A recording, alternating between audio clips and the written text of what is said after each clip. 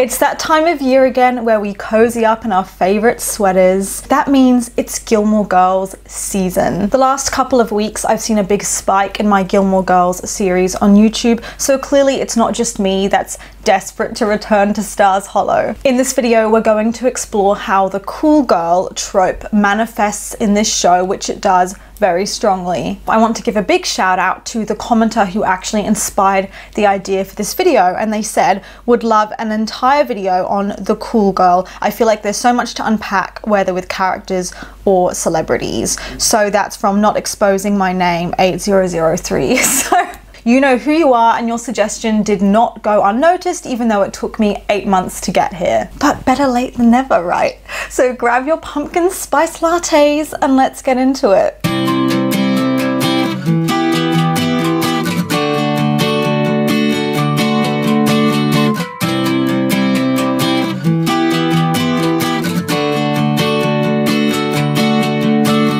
This show overall is a win for female characters, but it was in the early 2000s, so it's a sign of the times with some of the more regressive or sexist elements that pop up every now and then.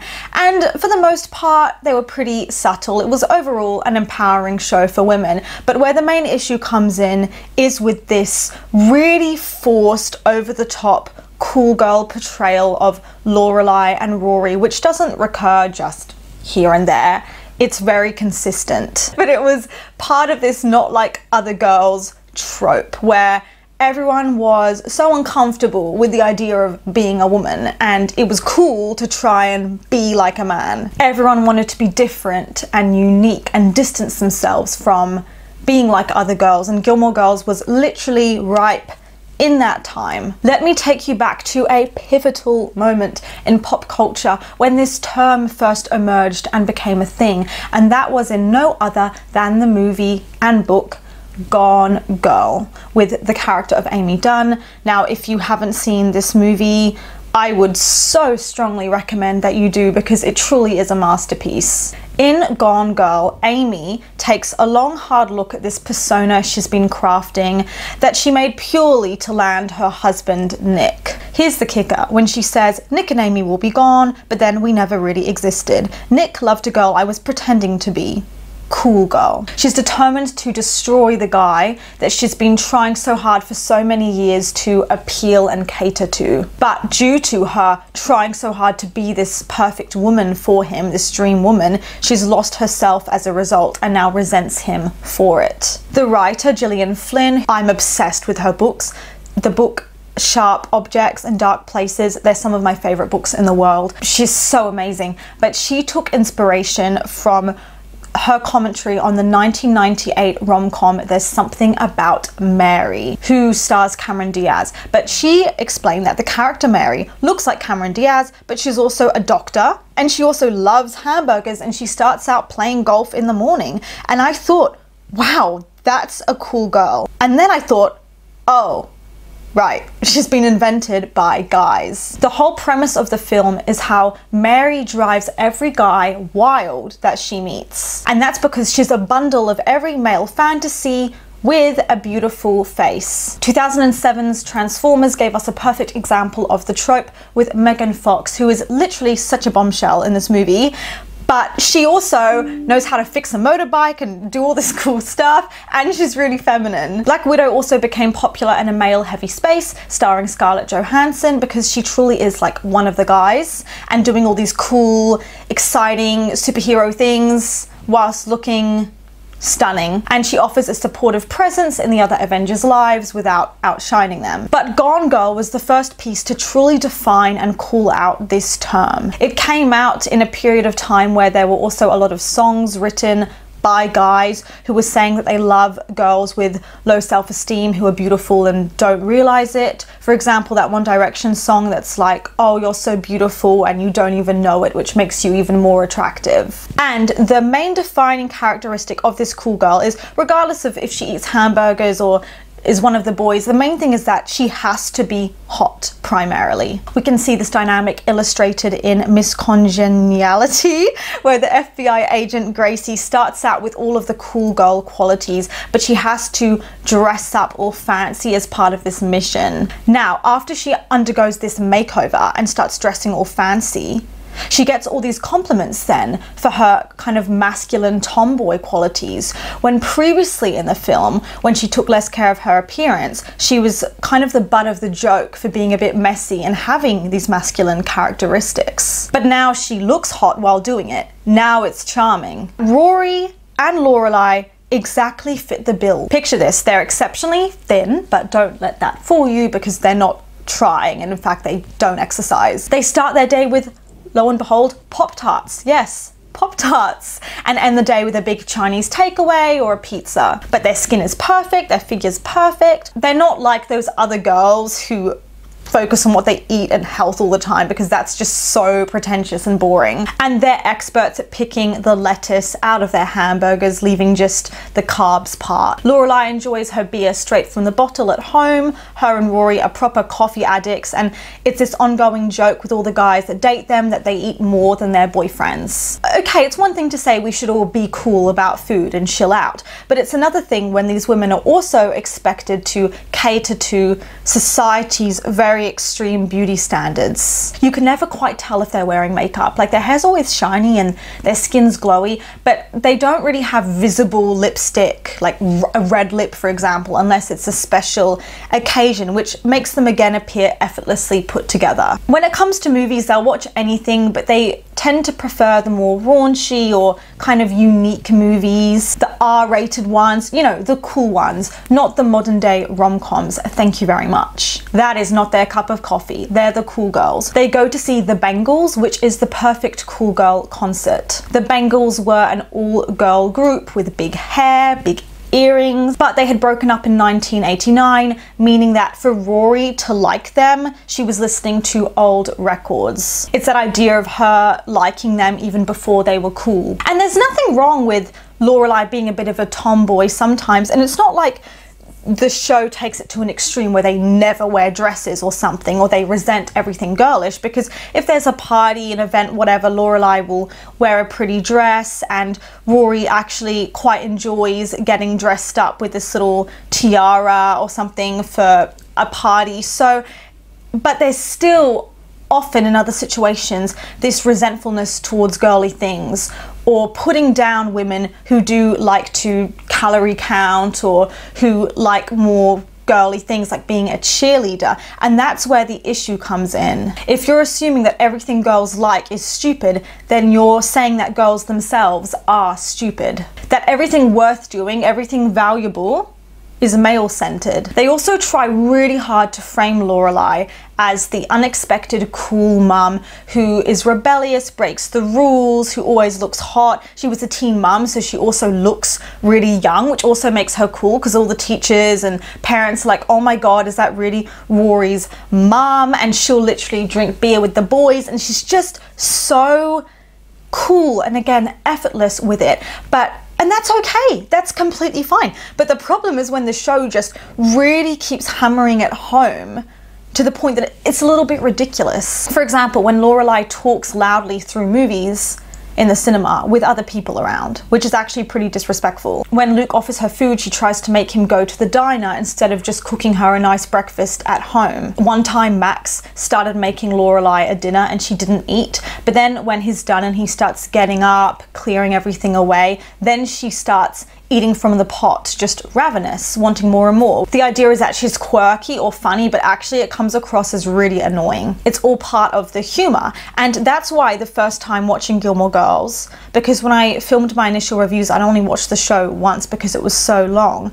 But then when I rewatch certain scenes, I see things I hadn't noticed before, and I see the pretentiousness of it. When you get over the initial ha-ha humor, you're like, wait a second, that's kind of rude. The cool mum persona also prevents her from understanding the responsibilities of parenting, such as being there on significant milestones like Rory's first day at Chiltern, which is a very prestigious private school, and you have to make a good impression, like you can't slack off. There is a very strong parentification of Rory which prevents her from being a child, and she never really got to experience that. So in later life, she's not good at handling the responsibilities of being an adult and gets very easily overwhelmed. For example, let me explain this.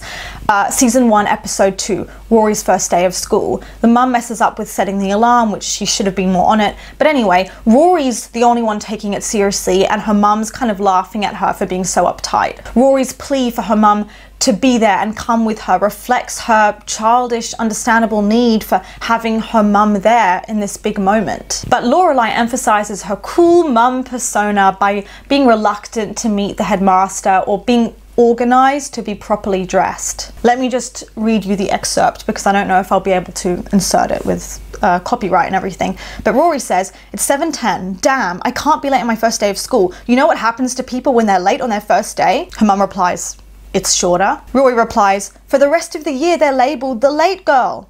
"Oh, so dramatic," Lorelai says. All of those things show Rory as taking on the role of the parent. She has her to-do list. It's a role reversal. And then later on, Rory's about to go into school. They're waiting outside and her mum says, "I love you. Call me if you need me." Rory says, "You're kidding, right?" Lorelai, "No. Call me if you need anything." "You have to meet the headmaster," Rory says. "Well, look at me," Lorelai says. "I can't meet anybody who does anything in there. No, I look like that chick from the Dukes of Hazzard." Then Rory says, "This is my first day. You are not getting out of going in there with me, period." Now, when I first saw this show, I was kind of just adjusting to the characters. It's very early days, so I didn't really absorb it. It went right over my head. But now I've started rewatching the show. I'm like, what is that? You're her mum. You've only got one kid who's very easy to manage, and you can't even get your shit together to properly help her adjust. And you know what? Rory's right. First impressions matter, especially at a school like Chiltern. Moving on from that, let's talk about the general sexism in the show in regards to the cool girl trope. So part of this idea of them being cool girls is that they'll put down other women, which often makes them fatphobic, even in the revival where it's much more modern and current and there's no excuse to be doing this. For instance, the infamous hippo reference during the ballerina incident, or Rory's comment about the ballerina having, this redhead girl having fat thighs. Rory's treatment of Jess's girlfriend with the constant digs at her and the slut shaming just because she was jealous. And then there's the whole Lindsay debacle, with Lindsay being framed as the villain because she was Dean's wife. Rory literally has this thing, this affair with Dean, but Lindsay's somehow to blame? What? Even though she was the one that got cheated on. And by Dean cheating on Lindsay with Rory, it implies that what every guy really wants is the cool girl, not that blonde, loyal, feminine, stay-at-home wife. And it's funny too because Jess's ex-girlfriend, who Rory didn't like, was also blonde. In the 2000s, when this show came out, women were conditioned to hate their bodies, and part of the joke was that you should make fun of your body as much as possible, and you would actually be looked down upon if you expressed body positivity too much. For instance, in Mean Girls, all the girls are in front of the mirror and pointing out everything they don't like about their bodies. And Katie was homeschooled her whole life, so she hasn't been socialized into this culture. So they all turn expectantly, staring at her, waiting for her to add something. And Katie is a little bit confused because she's like, "Oh, am I meant to say something?" So she's like, "I have really bad breath in the morning." I will say, as much as I'm doing a critique of Gilmore Girls here, I need to point out, because I really don't want you guys to think I'm being hateful, I love this show. That's why I'm making so many videos about it, despite its flaws. I just love talking about it. I love the vibes. It's so cute. And I like Rory and Lorelai, despite this, as characters, very much so. And I also want to point out that despite these issues, which are subtle, that's why I'm addressing them, Gilmore Girls is such a mild case of sexism compared to other shows of the 2000s, like One Tree Hill, which I'm going to do a video on, but that show... which I actually like as well. It's a really good show, but that show, it was so much more prominent. I pointed this out in my Gilmore Girls deep dive, which you can check out in my Gilmore Girls playlist. I talked about that in more detail there, but Rory and Lorelai tend to have friends like Paris or Suki who aren't too much of a threat to them, but if someone is equally attractive or equally, I mean, conventionally so, or more smart or whatever, they can't be friends with that woman. Like, they need to be the hottest girls in town, the it girls of town. When Luke starts dating Rachel, she's not even that much of a threat because she looks like Lorelai, which implies that Luke is just really looking for Lorelai because no one beats her. So the issue is really not how Rory and Lorelai are, but how the other women are portrayed, like trying to frame Lindsay as a villain when she was a very nice lady. We're meant to both sympathize for Lindsay and see her as like this idiot who should have known better. And they didn't really give her some unique attributes. All they did was show that she's determined to bake Dean a beautiful dinner as a way of keeping him interested in her, which is just a very simplistic, surface level way of showing her personality. Think of that damn Donna Reed episode, which I don't particularly like, where Lorelai and Rory mock homemakers or women who want to be like Donna Reed and who want to cook and dress up in a pretty outfit and be stay-at-home wives. They don't really seem to get the memo that modern women, modern feminists, the point is that we don't shame other women for how they want to live their lives. We should just all do what we're compelled to do. And Rory seems to later try and be more accepting of this idea that everyone's different as she dresses up as Donna Reed and tries to cook a nice dinner for Dean, but it's very unclear as to whether she's being ironic or not, and she's clearly not really enjoying it. So it's not like she genuinely is like, oh yeah, I see the value of this role. No, it's more like, oh, I hope he's not mad at me. I'll try and make him like me by dressing up in a different way. It's not like her values change. No, it's more like she's doing it for him. I don't like that episode because it insinuates that Rory needs to change her beliefs or mold herself into what Dean wants. And I don't like Dean's whole attitude in that episode, saying a wife cooking dinner for her husband and family is nice. How is that not nice? He doesn't seem to understand that. I mean, of course it's a nice idea, but he's not understanding this triple burden that women face of needing to do the emotional work and the housework, and also maybe try and work full time, and he's sort of acting like they can do it all, which is too much pressure.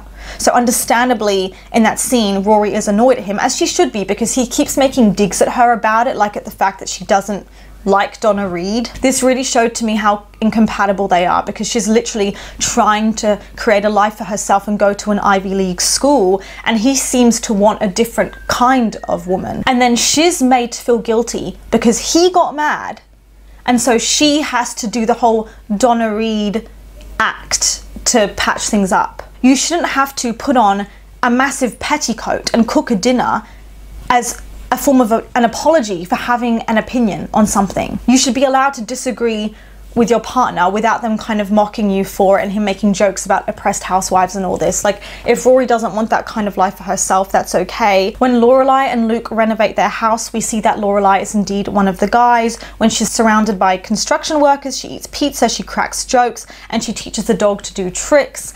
And it's just really emphasizing that, like, those more feminine, traditionally feminine women like Emily, Sherry and Lindsay, that there's something wrong with them. I heard people saying that Rory and Lorelai are pick-me girls, but that doesn't quite fit. Because of platforms like TikTok, the term pick-me is always evolving. Originally, it was just meant to show a woman degrading herself for a man's attention, doing anything to be picked and noticed. But since then, it's used very loosely, often to degrade women for literally existing, and it's got this misogynistic tone to it that I don't appreciate, because originally it was meant to be used to just encourage women to not be like that.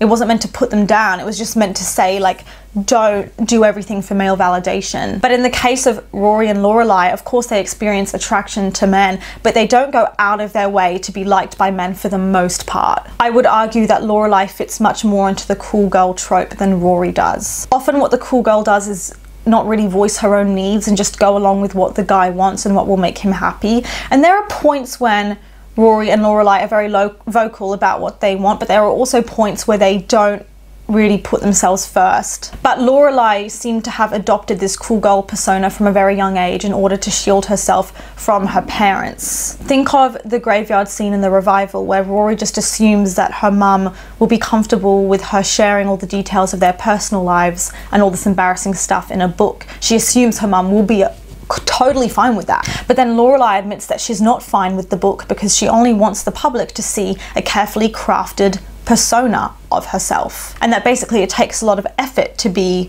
so, you know, hot, chill and charming. She's like, no, it takes a lot of effort to be me. I don't need people to see the real me. So Gilmore Girls isn't just about coffee and witty banter, it's about the art of being a cool girl, and Lorelai literally admitting that what she does takes conscious practice. So now we've established this, what's the problem? How can this trope be harmful or problematic? Narratives on screen use this cool girl persona to put down other women who aren't cool or too uptight and seem to care too much. In the movie Black Swan, the fun, sensual Lily makes the repressed good girl Nina feel kind of inferior, and like her lifetime of hard work and striving for perfection means nothing because she's not as effortless and at ease as her fellow dancer. And Nina's played by Natalie Portman, who, by the way, because I'm living in Paris at the moment, I saw her at the theatre the other day and I was like, that's Natalie Portman. I saw her 3 times. I didn't want to bother her because she was literally talking with her friend and I was like, I'm not going to interrupt her evening, but like, how cool is that? I literally have loved her for years. But the ballet teacher points out to Nina, watch the way Lily moves. Imprecise but effortless. She's not faking it. So while Nina's anxious and hardworking, she apparently needs to just wing it and seem effortless and not show that she's putting in all this hard work behind the scenes. The teacher insists that he wants Nina to be more relaxed because she has potential. He wants her to just loosen up, be more in her body and not overthink things so much. So she doesn't fit the cool girl trope and she's made to feel insecure and uncomfortable for voicing her emotions, for being anxious, and it's made even more clear when he starts hitting on her and kissing her and just expecting her to be okay with that. Like, he's abusing his position of power as a teacher, but he's sort of like, oh, just go with it, don't worry about it. He wants her to be more cool, and apparently that would also encompass not resisting his advances. Another movie is Forgetting Sarah Marshall, which has again this woman who's literally the epitome of the cool girl. She's the impulsive, free-spirited Rachel, played by Mila Kunis, who is literally one of the lads. And she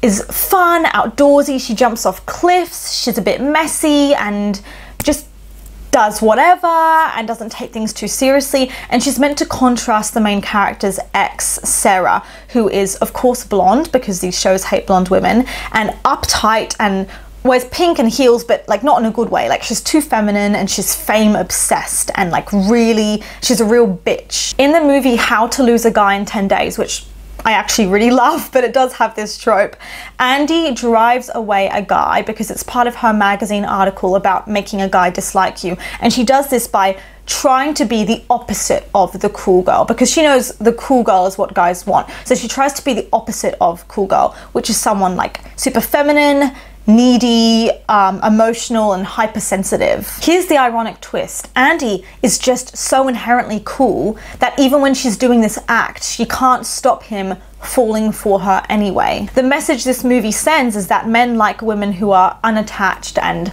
undemanding, and that they'll be put off by a woman who like has needs, who cares, and that's it's not great. And this seeps into Hollywood as well with real life celebrities, like with the actress Jennifer Lawrence, who has often been labeled as a cool girl. She was seen as the belle of the ball after tripping on the stairs on the way to get an award, and it was just meant to be really funny and relatable, or when she gets drunk at events or makes jokes about hygiene or whatever, and it's really funny because it's not expected of her as like this classy, beautiful woman. As Anne Helen Peterson writes, these women are basically dudes masquerading in beautiful women's bodies, reaping the privileges of both. Now, things like tripping over and being ditzy, whatever, they're seen as attractive because Jennifer Lawrence is attractive, but if you were not conventionally attractive, those qualities would make you be seen as gross, unhygienic, and lazy. And the media tends to kind of demonize ultra femininity in general. When you think of characters